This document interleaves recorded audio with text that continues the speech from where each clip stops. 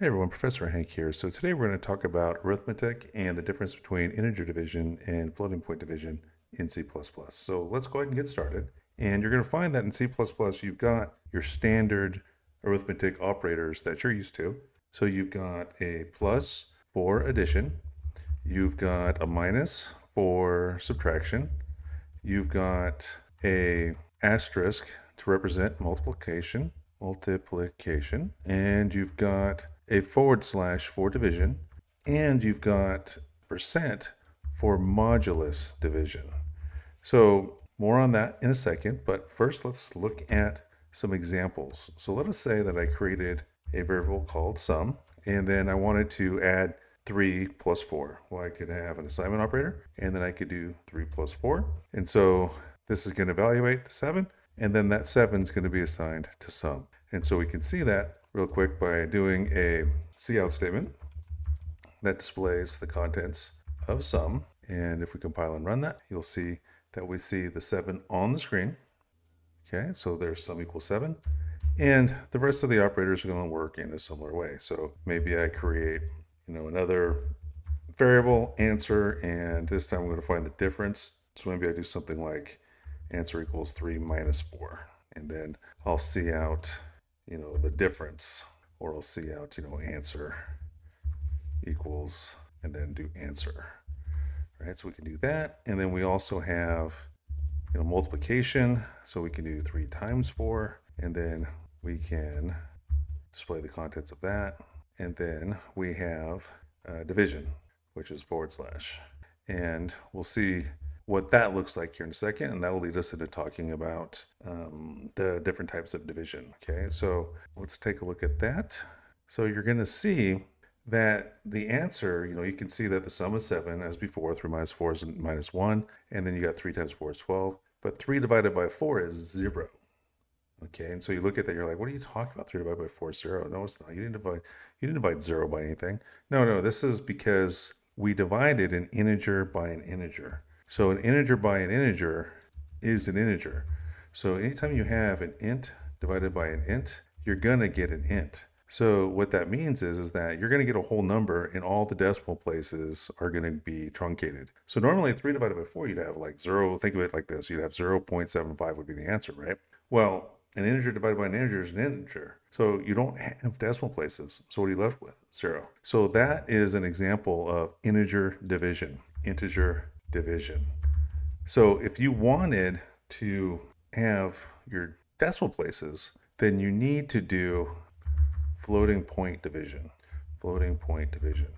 And floating point division is what you get when you divide using floating point numbers. So anything that's not integer divided by an integer, any kind of combination. So let's create another answer here. So we'll do double, answer 2. And we'll assign to answer 2 3.0 divided by 4, because 3.0 is a floating point number. So a float divided by an integer, a floating point number divided by an integer, is going to give you a floating point number. An integer divided by a floating point number is going to give you a floating point number. And then, of course, a floating point number divided by a floating point number is going to give you a floating point number. So now when we do see out answer 2 equals, and then we show you answer 2, we're going to get the actual correct answer, which is going to be, that 0.75. Right, so there you go. You can see it's 0.75. So as long as one of these guys is a floating point number, then you're going to get the correct answer, right? So if I did an integer divided by a float, I get the correct answer. And of course, if I do floating point number divided by a floating point number, I get the correct answer. It's just when you divide an integer by an integer, you're going to get an integer, which means that the answer is not going to have any decimal places.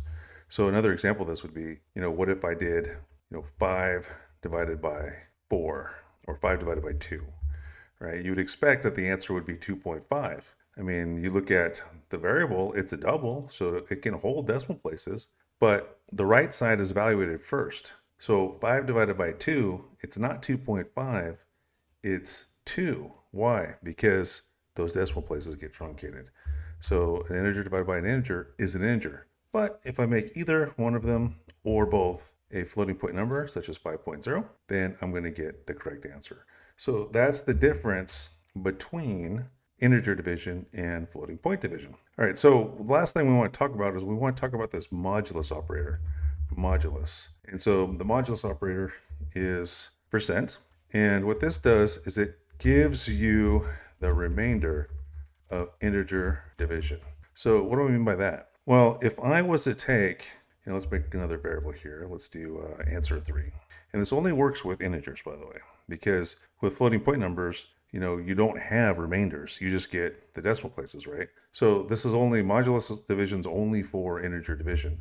So if I do something like this, answer 3 equals 5 modulus 2, what am I going to get? Well, what I'm going to get is I'm going to get the remainder of 5 divided by 2. 2 divides 5 twice with 1 left over. So the answer is going to be 1. So we will take a look at that. Answer 3 equals answer 3. And modulus is one of those things that you're going to come across in your computer science education every so often. It's like right now you learn about it, so you can see that answer 3 equals 1. You learn about it and you're like, oh, well, that's a neat little factoid, and then you never use it again until these rare times where it crops up. It's useful for doing circular arrays, for example, or for doing things with hash tables and stuff like that. But that's more advanced stuff. And so you'll see it now and you'll be like, oh, well, that's interesting. I can find the remainder. Who cares? And then you won't play with it again for another 2 years. And then you'll be going back and scrambling to find out, well, how did that thing work again? But it does give you an interesting situation where you could have something like this where, you can find, let's say you wanted to convert your height from inches into feet and inches. So let us say that you had a variable int inches and feet. And so then you start off and you're like, oh, okay, well, I'm 74 inches tall. So you say inches equals 74. But you want to change that from 74 inches to, 5 foot 4 inches, something like that, right? Feet and inches. Well, then you can use integer division and modulus division to get you your answer. So if you take feet and you assign to that the inches divided by 12, right? What you're going to get is you're going to get the number of feet, right? Because 74 divided by 12 is going to be, what, 6 point something, right? But the thing is, we're doing integer division here, so the point something gets dropped. So then you're going to get your 6 feet, okay? And then if you take the inches and you take the inches modulus 12, you're going to get that remainder.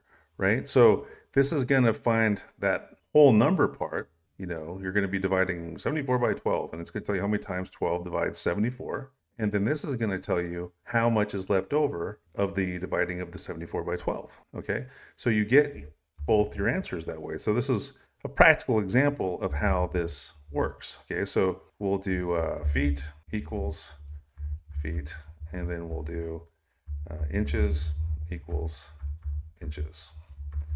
And then we'll compile and we'll run that.